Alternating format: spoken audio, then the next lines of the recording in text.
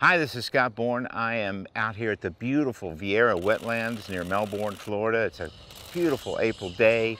We've got some birds, we got some bird photographers, we got some bird photography, and today I'm going to show you what I consider to be proper long lens technique. Now, this is best practices, folks. I'm not saying you have to do everything I do, but if you do what I'm doing here, you'll probably get a little better result when you're using your long lenses. Today, I have a Canon 1DX. I have the newish version of the Canon 400 f4.do IS, which stands for image stabilization. This is version 2. This is the most recent version. This is a very fast lens, f4. I have it attached to a 2x Canon teleextender, which turns this into an 800 f8 lens. And on the 1DX body, I can autofocus at the center autofocus point with even a 2x extender. I have all this mounted on a really right stuff tripod. It's carbon fiber, it's really sturdy but not heavy. And then I have what's called a gimbal head. This one happens to be a Jobu gimbal head. There's all kinds of brands you can get. I happen to like this one because it's lightweight and it's reasonably affordable. I move up to the Wimberley head or to perhaps the Kirk Photo head if I'm using an 800 fixed focal length lens, but this lens is light enough that it can handle it.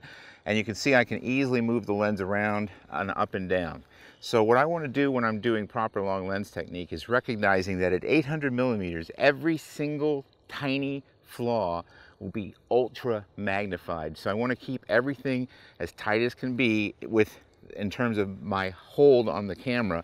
But I'm going to give you some counterintuitive advice here. I don't want to lock down the lens. I want to keep it reasonably free and use my body, the tripod to support it, and my face to give me the static control that I want. So I've got a little bit of movement. I have just enough tension here that it's not going to like flop around, but I don't want it to be completely tight because that actually makes it harder to get a really tack sharp image in this particular case.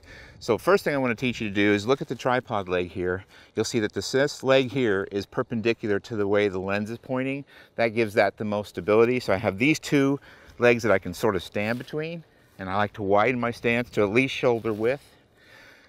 Now I'm going to take my face and I'm going to put it up against here as hard as I can.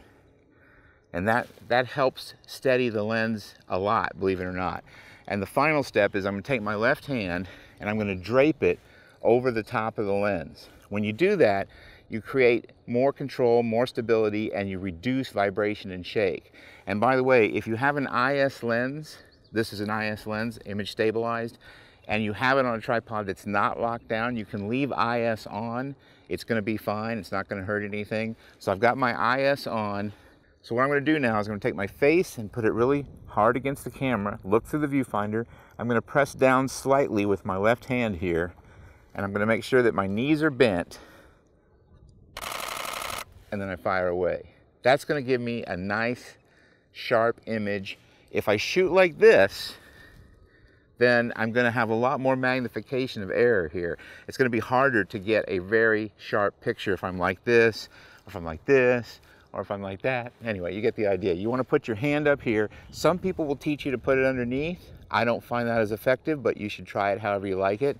Put your hand on top. Make sure that that face is pressing against the viewfinder. You don't want to just be standing like this. That's good. This is better. This gives you more stability. Remember, this tripod leg is matching where the lens is pointing. You want your feet fairly wide apart. Bend your knees and make the picture. That's it. This is all for today's lesson. Hope you enjoy it. We'll have another one of these for you here at photofocus.com real soon.